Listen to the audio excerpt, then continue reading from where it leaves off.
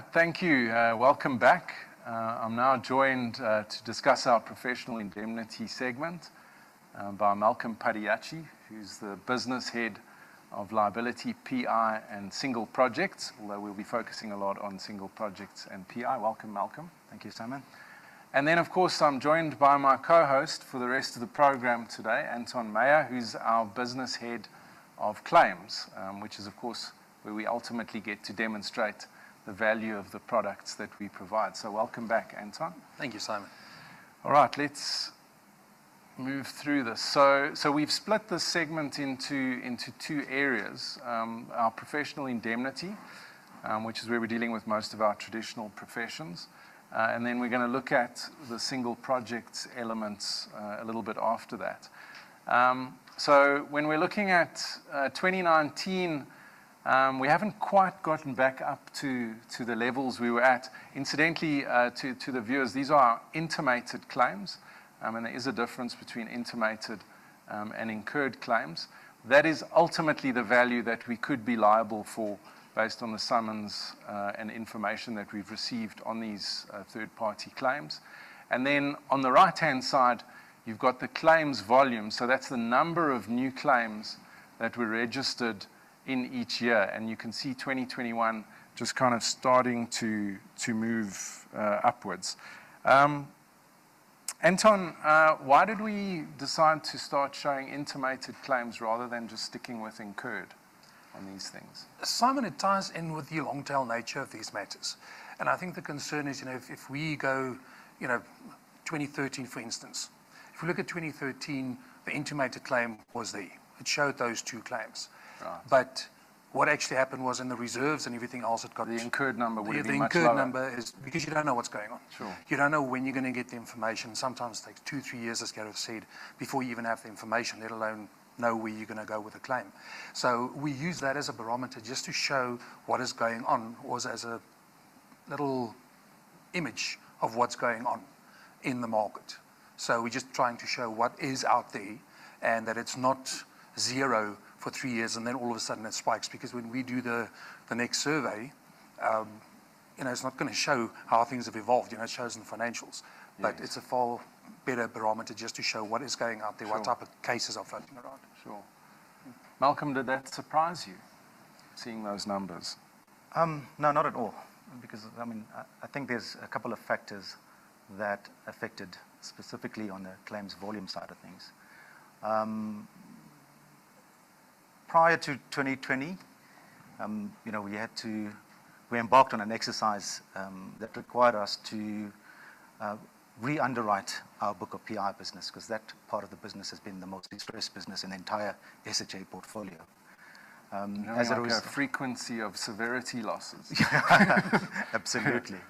So that required us to de-risk our portfolio, in which we had to exit certain classes of PI business, and that resulted in a loss in policy count. Sorry, I just want to stop you there. Exiting a profession, that would surely be a last resort. We would sort of try to take some corrective action, but if there's a cheaper market out there, then... Absolutely. Absolutely. And that's what we've done. We've taken aggressive corrective action in re-underwriting certain classes of PI business so that it's performing at acceptable levels. But as you say, in the competitive market out there, we still Someone lost might a lot be of prepared to policy take count. that business on because they haven't had the loss history that we've had on that particular Even profession. distressed risks have been taken on by competitors at significantly cheaper premiums than ours. Yeah, someone said it's kind of like just kicking a can down the road. You are going to have to pick it up eventually. So you might get 3 or 4 good years before the tail comes around. Absolutely, and that's the long-tailed nature of PI business, which Garrett's alluded to as well. And we started to see that. In 2020, building up to 2020, coupled with the shutdown of businesses due to COVID, we saw fewer claims being noted as a result of being exposed to fewer policies as a result of our cleaning out of our PI business. But in 2021, you can see those numbers started to normalize as businesses got back together, work continued, and we started to see claims come through. Yeah, it's almost back to sort of, let's say, pre-pandemic, or someone said BC, before COVID. Absolutely. Absolutely. We're starting to see that trend. I know that there were some professions that didn't display this trend, where the number of claims continued to rise, and I think we'll get to those in a moment. I just want to move on to single projects. Some of our viewers might not be aware of what this kind of insurance is all about. Malcolm, do you want to just give us a sort of bird's eye view of that? Yeah, I mean, so maybe just speaking about these claims numbers initially, is that the construction industry in South Africa has been in a depressed state now for quite a few years, as there's a severe lack of government projects to stimulate, So these like infrastructure-based, large infrastructure project. I mean, just last week, Sanral announced cancellation of 17 billion rand worth of roads tenders due to flaws in the tender process. I mean, this has massive impact on, the businesses and industry that rely on this work. As a result of that, we're seeing a significant decline in demand for single project PI policies. And those numbers may be a bit misleading. It shows low frequency, but in fact, there's just an absence of demand for single project PI policies. Single project PI policies, as you know, are multi-year policies covering multiple insureds, and those policies are live to up to 10 years in terms of local insurers' treaties.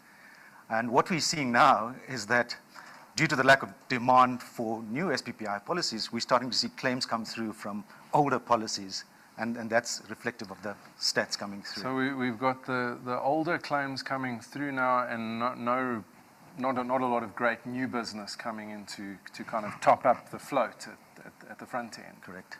Correct, John. Most of the 25 new notifications actually refer to periods probably about 4 or 5 years ago. So it's not new claims coming through now. It's all the historic stuff, as you said, long tail or long period policies, but they still remain active. So that's the bulk of the claims that came in. And just adding on to the long tail nature of PI claims, our historical data showed that it used to develop in cycles of 5 years, but our recent data shows that this tail has extended, as Gareth alluded to as well, to up to 7 to 8 years. And there's various factors that affect that. It's the arduous litigation process that we're exposed to, legal strategies employed by attorneys on matters, the absence of or the availability of experts and witnesses, and the general cost of PI claims. We've had situations where clients experience what we call litigation fatigue and lose interest in pursuing a matter that's in litigation. That could be a strategy. Absolutely.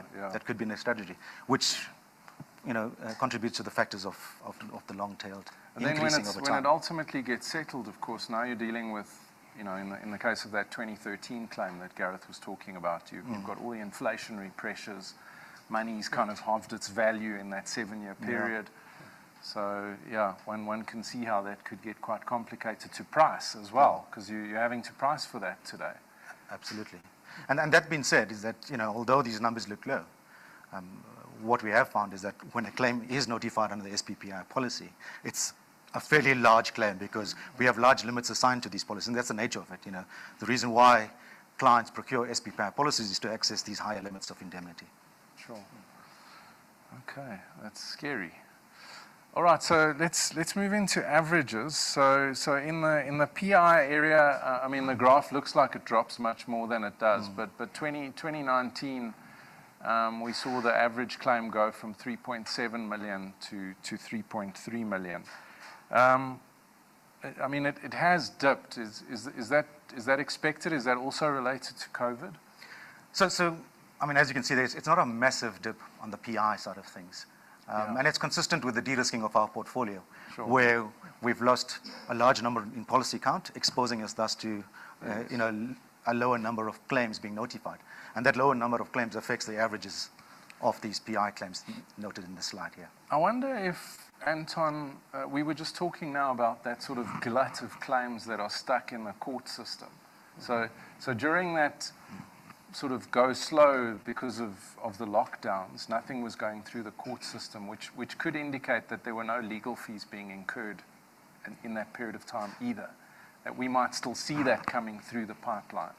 So 2021 could actually look quite different. Oh, yes. You know, once we go through the final numbers Yes. in a couple of years' time. Yeah, no, 100%, Simon. I think, once again, because of the long tail nature, you'll always see a sort of a dip towards the end of the year that's so close. I mean, we've already incurred costs pertaining to the 2021, 2020, and 2019 years so far this year. Yeah. So if you have to take it as at today, the figures will already have changed. Right. And lots of the costs that the guys incur, you know, absolutely spike in the beginning when they prepare for everything, and then it sort of dulls down a little bit while you're waiting for trial, and then of course it goes through the roof. Just before Christmas.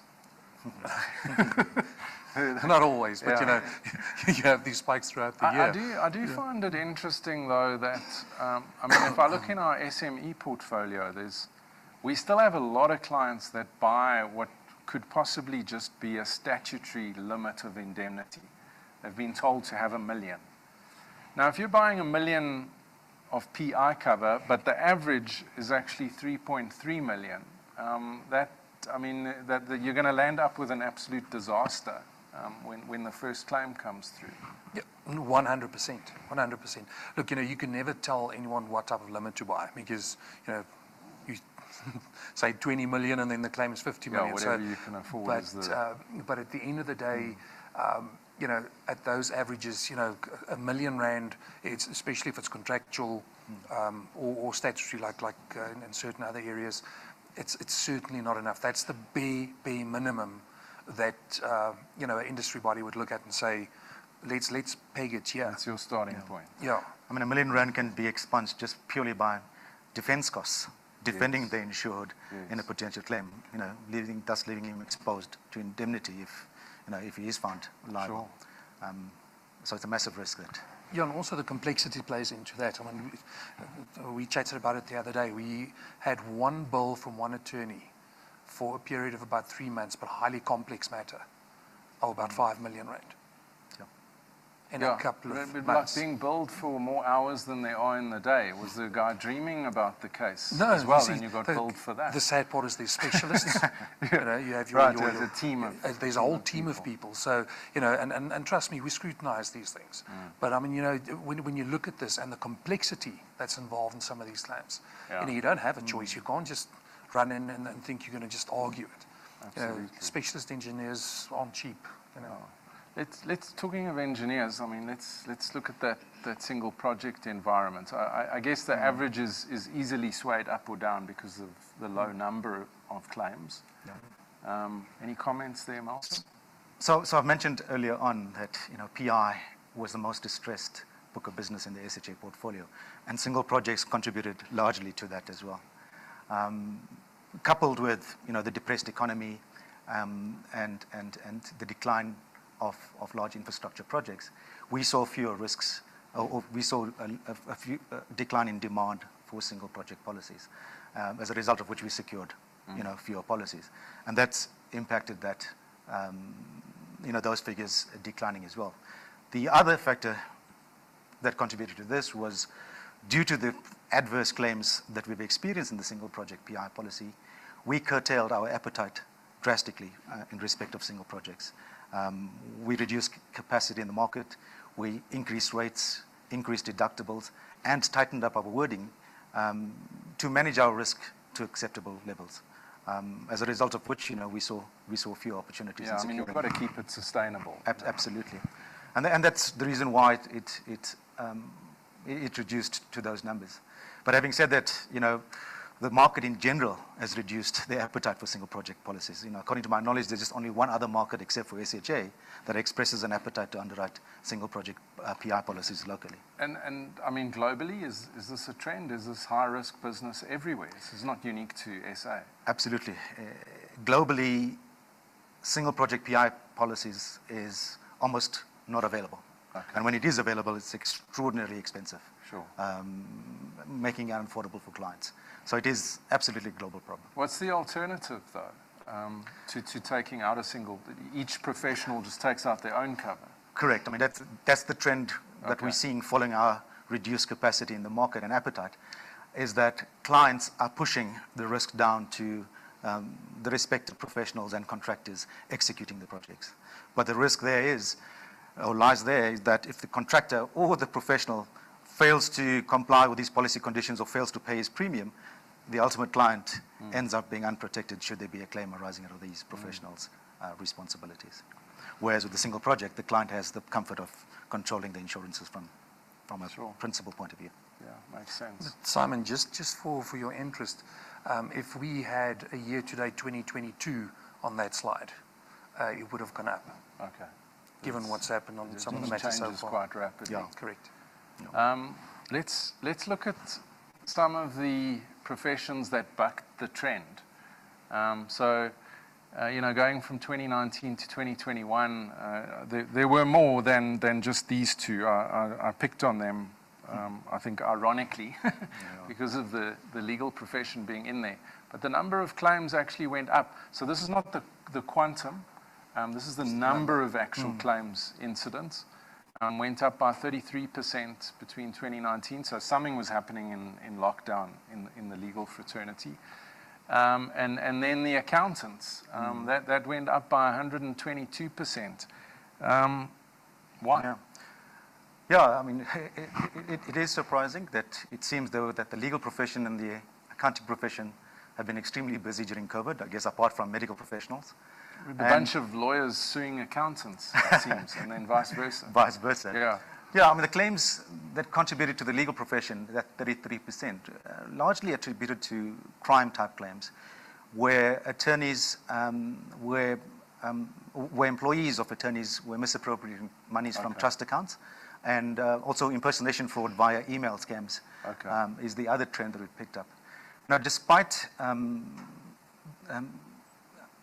the awareness created by the media, social media, the respective legal practice councils, attorneys are still falling victim to impersonation, fraud, cybercrime events. And this is the trend that we're seeing that's influenced that 33%. Okay. On the accounting side, similar issues arose.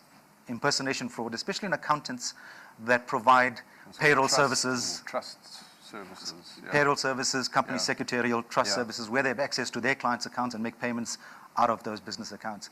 And they're falling victim to email scams as well in terms of impersonation. I saw a few in the list, in fact, quite a few tax-related issues. So, either not submitting tax returns on time or getting the numbers wrong. Yeah, that's the other trend, is that accountants failing to timeously file their clients' tax returns, which result in SARS imposing fines or penalties on their clients. And then they hold the accountant liable. So based on negligence. Based on your negligence.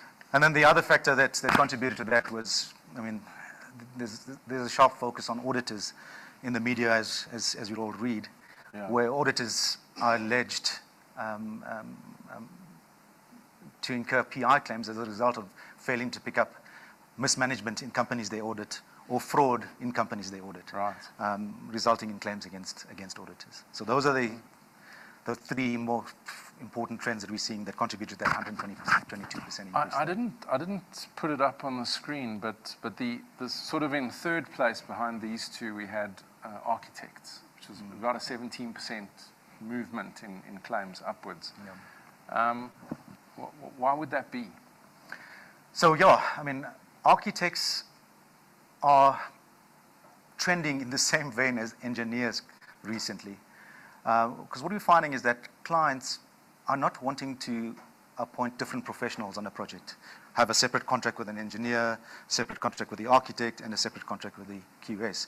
They're tending to appoint architects as a principal agent, and thereby passing over the risk to employ all these professionals under the project management principal architect type arrangement. And that is actually something that we commented on in the last risk review. So it's definitely a trend that we've seen continuing. And clients are holding these architects to account when something goes wrong on site, as opposed to previously, if it was an engineer's fault, the client would go after the engineer or the QS. Now it just goes over the goes Yeah. for the architect, and the architect has to respond to that. And he has to figure out, well, who's liable in the background if he wants to. Yeah, but the additional problem that we're facing there as well, that also triggers some of these claims, is like Malcolm was saying, you know, the construction industry as a whole has been under pressure for a couple of years. So, and lots of times, you know, you'll find that the architect's the only man standing after the contractor, you know, goes into business rescue or, you know, eventually ends up liquidated. So that also contributes to The deeper pockets. Correct. And it is quite risky because I know some of the ones that I've seen, the architects don't buy as much cover as the engineers do in many instances. So, you know, they could be left with a chunky claim and not enough cover in place, particularly in the smaller businesses. Yeah, when I started in PI quite a number of years ago, I'm not going to say how many, the average limit was about R1 million. And I don't think that's increased substantially, you know, not Yeah, in that's relation to absolutely where things have frightening. gone. Yeah. No, that dial hasn't moved Yeah. substantially at all. Okay, I just want to touch on this briefly. We don't have a significant portfolio of broker PI at SHA. In our survey that brokers took part in, we asked them, have you had any incidents reported to you that could be potential PI claims? So it's not necessarily actual PI claims. And 16% of brokers said that they thought they might have some claims related to the contingent business interruption following the pandemic. 14% said they might have some exposure following the Sazria riots. And 5% said that they'd had some issues where their clients had suffered cyber attacks and there wasn't any cyber insurance in place. Malcolm, can you just kind of talk to this? Yeah, I mean, Garrett spoke about systemic events, and these typical systemic events have brought brokers into sharp focus in the media recently, where allegations are being made against brokers in that they failed to provide adequate advice or procure the adequate cover to cover these systemic type events. And what we've seen as well is that the courts tend to favor more public favored interpretations on contracts, thus creating greater onus on brokers to ensure that the level of advice they're giving clients is correct. It's rather unfortunate because, you know, brokers are essentially expected to have a crystal ball to tell the future. And to know about, you know, hundreds of different of products unforeseen and exposures. Absolutely. Yeah. And it creates you know, a difficult space for brokers, in my opinion. So the point I'm trying to make is that brokers need to ensure that the level of cover they're procuring is adequate to cover these exposures that they face. Right, and I think probably the spotlight will be on records of advice, and as has been over the last few years. Yeah, there's been a couple of positive rulings in the courts recently that basically does show, you know, there must be negligence and that type of thing for brokers. The problem is, you know, the cost to get to that point. It's defense costs. Correct. Yeah. I mean, insurers are also grappling with these systemic exposures in that insurers are exposed to multiple policies responding to a single event, creating accumulation concerns from an insurer perspective. So we too have our challenges in dealing with these We're going to chat to Sizwe just after this about the cyber, and I know that certainly be one of the most difficult to arrange proper accumulation cover, where you could have 1,000 clients kind of being hit in an event, maybe not a single event, but a sort of a virus or ransomware attack. So yeah, point taken. I really don't like putting up stats like this because it does imply that, you know, that things are going wrong in the professional services space. So we interviewed about 200 professionals who were not clients of SHA, and then we interviewed about 140 who were actually already clients. So it was quite a big pool of professionals that we spoke, the largest pool actually that we've ever had. And this was the response that came back. So more than half of the professionals said that they've noticed a drop in the standard of graduates who are arriving, you know, to work with them. 48%, a huge number, said that they'd lost senior staff who'd actually emigrated to other countries for better opportunities. And then finally, an issue kind of separate from these two. Maybe we can talk about the first two before we get to the scope issues. What is the impact here on PI, Malcolm? Simon, I mean, this seems to be consistent with previous surveys that we've done, Yeah. where an alarmingly high percentage of our respondents indicated that there's a drop of standards of graduates coming through tertiary institutions. And coupled with a high number of senior experienced professionals exiting due to immigration is a concern. We need these... Like a perfect storm of stuff there, Absolutely. Yeah. We need these highly skilled professions to transfer skills to these junior professionals coming out of tertiary institutions, because they don't have the practical know-how when practicing their profession or going into practice. And we're starting to see that in claims as well, where large projects or appointments are delegated to junior professionals without the proper supervision or adequate supervision. Juniors make critical mistakes in the execution of their services, which a senior, well-skilled professional would not have made, thus avoiding claims. And we're losing that. So we're seeing this massive gap between junior professionals coming into the profession and senior professionals exiting without transferring these skills to close that gap. Yeah, so one of the reasons why we published the survey and will continue to talk about these points going forward is because we believe that as an industry and with our brokers, we have to work with clients to try and find solutions to these problems. I think Ian Furr will be talking a little bit about this in his session a bit later. But it is very worrying. You certainly, we don't really do medical malpractice anymore, but you certainly wouldn't want this to be the case in the medical fraternity. And why should it be any different for attorneys and engineers, and often where there are lots of safety critical things that could go wrong? So I think that definitely requires ongoing conversation. A third, just coming back to the architects that we were talking about, a third of the respondents said that they were pressured by their clients, or I suppose just economic pressure, to take on work outside of their normal scope. Risks related to that, Malcolm?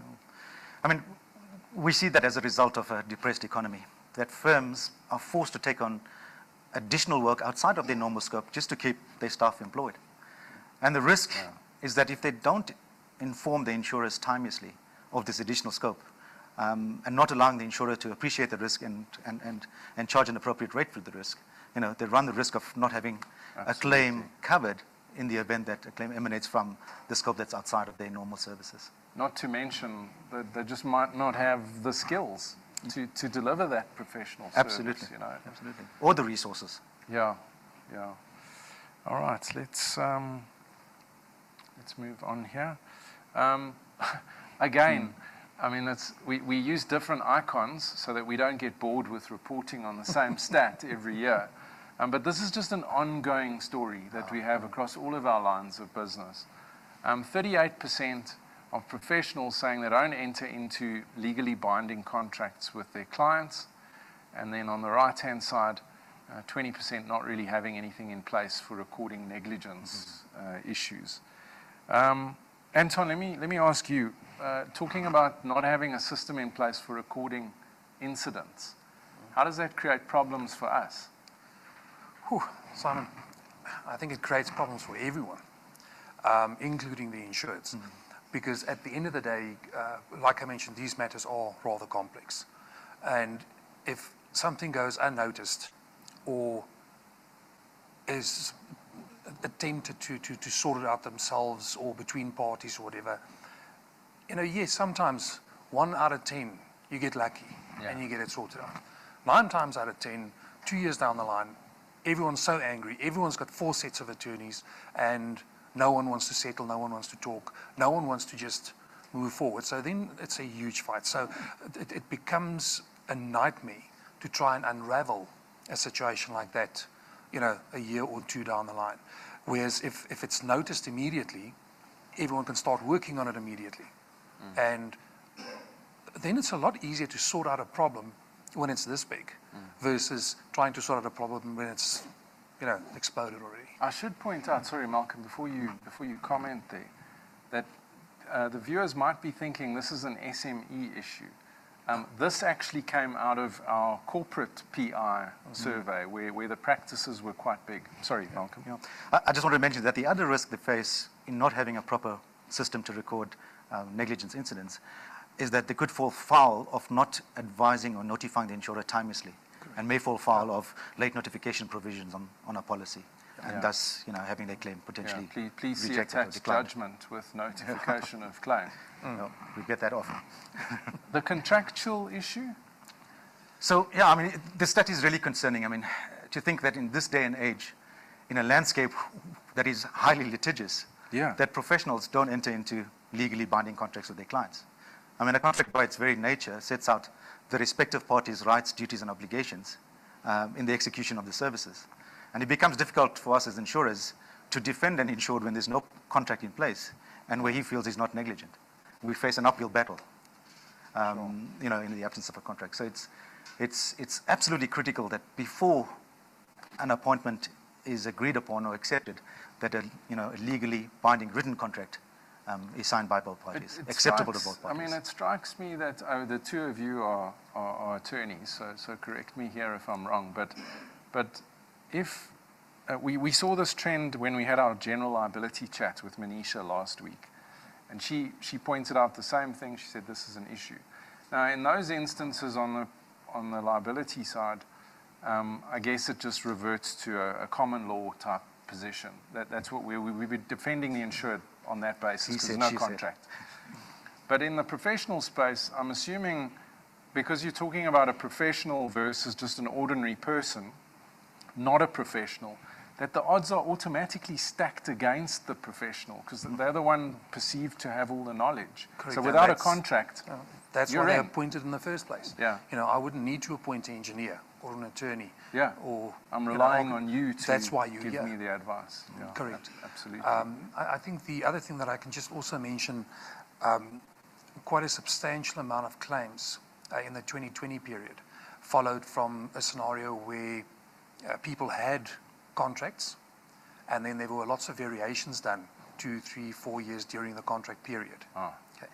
And those were never recorded. The contract that Jack built. Correct. Nobody checking it in between, making sure one part talks to another. Yeah. And that's exactly the concern, because we've seen on a number of occasions that the parties also do change during the period. Yeah. Whether the client sells off the business to someone else, or whether there's a new contractor, or whether a contract goes in business rescue. And then all of a sudden you've got new people in, and there's one contract that says, you will build a house. And meantime, down the line, someone expected a castle. It's that type of scenario. So the contracts must continuously... That's what happened to Jacob Zuma. Kandla. He just wanted a little house, ended up with that. So, and a fire pool. So, on that note, it brings us to the end of the PI segment. So Malcolm, from you, any last words that you'd like to leave our audience with? Yeah, I mean, we're definitely seeing a sharp rise in impersonator fraud type claims and by email scams. So our advice is that brokers need to ensure that their clients who are exposed to these type of claims have proper risk management systems in place to avoid these claims, and where they do have cover in place, to ensure that they have the correct level of cover, or an acceptable level of cover. I mean, we had a recent claim where an employee of an attorney misappropriated almost 11 million rand from the trust account, and the attorney only had 2 million rand worth of cover. Wow. And this could be devastating for the attorney because he's still liable for the balance of the claim. So appropriate levels of cover is the point that I want to make as we leave. Thanks. Thanks, Malcolm. Anton, anything from you? Simon, from my side, I think just once again, the contracts, the contract certainty. I mean, that is something that we see regularly throughout most of the casualty business. Make sure there's a contract in place. It's very difficult to try and protect your client's interests, where everyone understands that they weren't liable, but the contract doesn't speak to these specific duties and responsibilities. Absolutely something that everyone needs to keep in mind. Great. Well, thank you. Malcolm, thanks for joining us. Anton, you're going to stick around with me. We'll be right back with our cyber chat.